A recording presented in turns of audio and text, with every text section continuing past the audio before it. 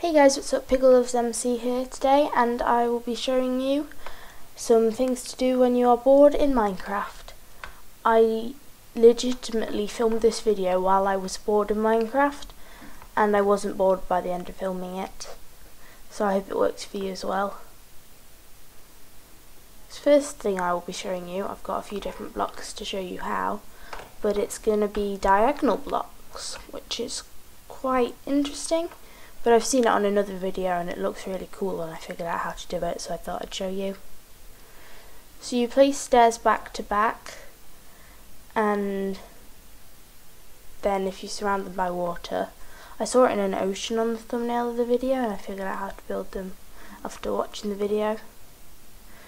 So if I surround these with water, they look more diagonal because it's harder to see the sides. And if you fly up, they look really diagonal.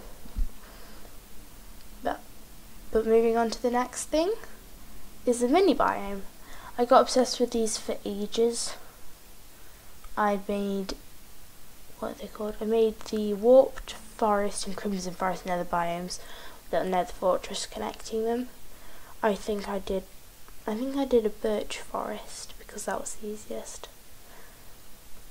But this one today is going to be one of the easiest, I think, to master. It's got one of the structures in the biome as well. It's very fun to build. It's the desert mini biome. Also, a little bit later, after I've built this, I'm going to be showing you how to build a mini desert temple. The only annoying thing about building mini desert biomes is getting the stairs to sit right, which takes forever. And there are a lot of sped up bits in this video because it was half an hour of recording. So this is the mini desert temple I was talking to you about, and it's quite easy to build, and you get the little turrets on the side that it has. It's not the best, but I mean it looks pretty cool. And you can jump across the posts if you can actually do it.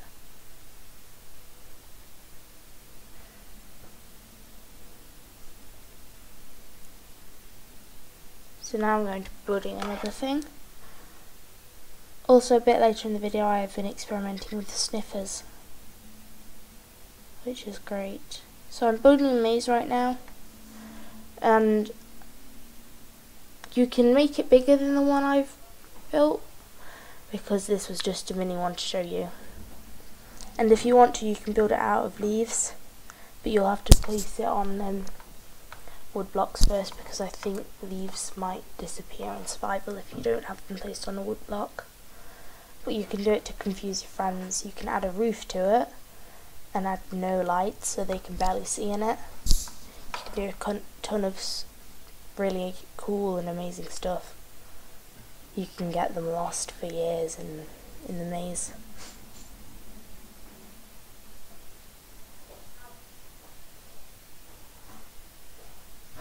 Gotta admit, that's really cool. I really enjoy building it. It was just really fun to make, if that makes sense, because it didn't have to look great from above. It just has to be confusing for your friends. I'm going through as your friend that they're being really confused. What? I definitely thought that was the way out. No, not that way. Try this way. Oh, I'm out now, yay! But if you make it bigger, they'll think they're out and then they aren't.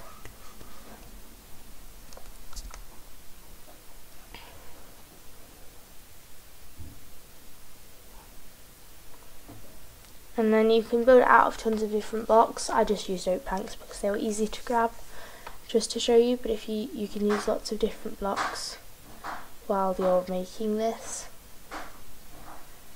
if you want to make it look nice. So as I said earlier, you can use leaves, or you can use stone bricks on the bottom, and then you could use lots of different blocks to put on top of them, or you could use like oak logs or planks, if that's what they're called, and it'd look a bit like that.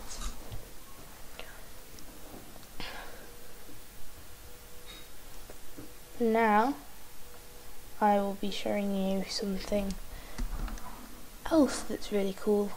The sniffers. I love them. This was my first time encountering a sniffer in Minecraft. I haven't experimented with them before, but I'm experimenting with them today, and I'm building a sniffer stable.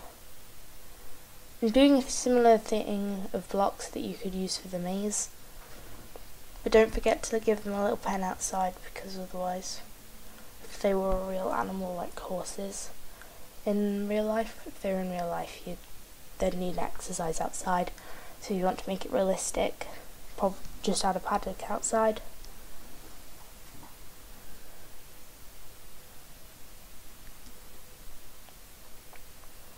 Yeah, so building this alone took at least 14 minutes, I think, which is why it's so fast. But I named the sniffers at the end, don't worry. It's also a bit like a mini house. You could build a matching house for you that matches your sniffer's house when they finally come out in the non-experimental versions. And I know this is from a few updates ago, but you could use like glow berries and moss inside to make them feel a bit more at home. And so yes, I've named them Sniffy, Snaffy, Snaffy, Snuffy Toffee, Snaffy Taffy, and Snuffy.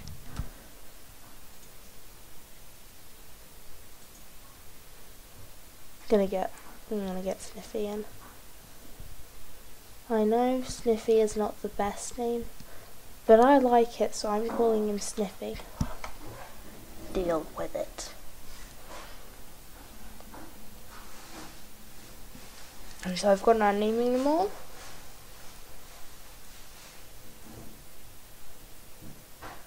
And I've bone mealed the ground so it looks a bit more wildlife-like. And some glow berries for them because I think it looks really nice. And this is what it looks like from afar. And then while you're going through the maze, you can trust that your sniffers are in a nice stable and they won't get out. Well, I need to name the house or stable first though.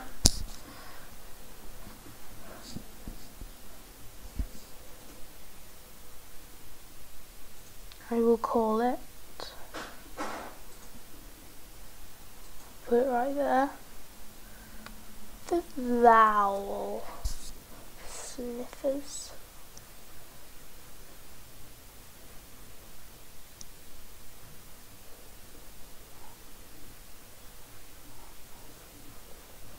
Just take a moment to bask in the glory of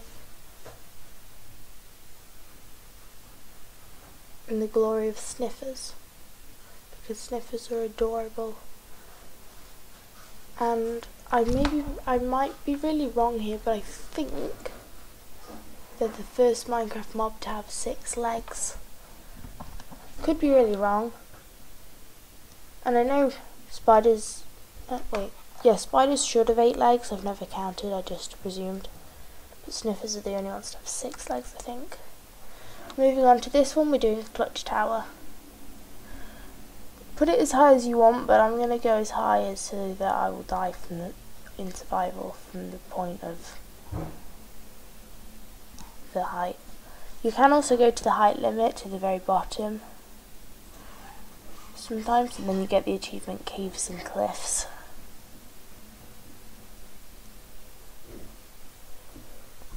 So I've got a boat and a water bucket to do a clutch with.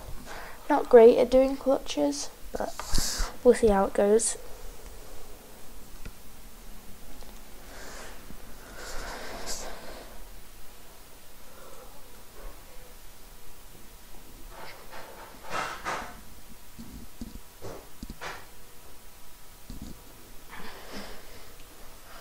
There's only one more thing after this thing to do in Minecraft on your board, after this building. So please stick around to the end. So I'm going to set myself to survival and I'm going to do the bucket clutch, see if it's possible.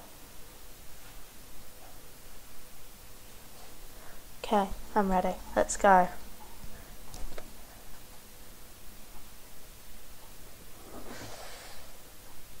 Nothing happened. I totally did not just die. Everything's fine.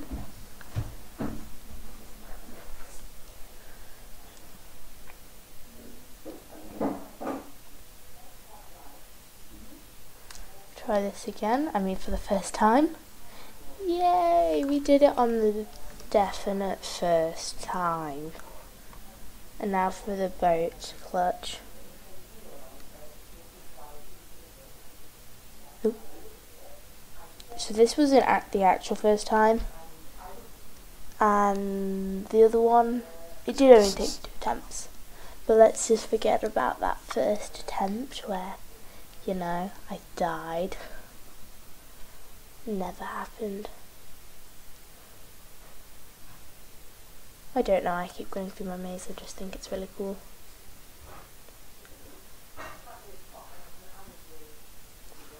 And now just set myself to creative. I think using /game mode is easier than going into settings and all over again. So now we're going to be building a door trap. And I know, you might be thinking, Higgle, door traps were so at the start of Minecraft. But we've got iron doors now. You can, well, I'm building it to be like a door trap at the start of a safe. And sure, it is escapable. But I mean, if they're not expecting it, we'll delay them for a little bit. I'll just build the walls here though. I won't show you the safe when it's finished because that's not on the list today. And so yeah, you can build it like that. And they will be trapped or at least delayed from stealing your stuff. And if you're very good with redstone, you can do it so that you, I don't know, somehow set it up so that it alerts you by doing a bell. But please like and subscribe. And I will see you next time. Goodbye.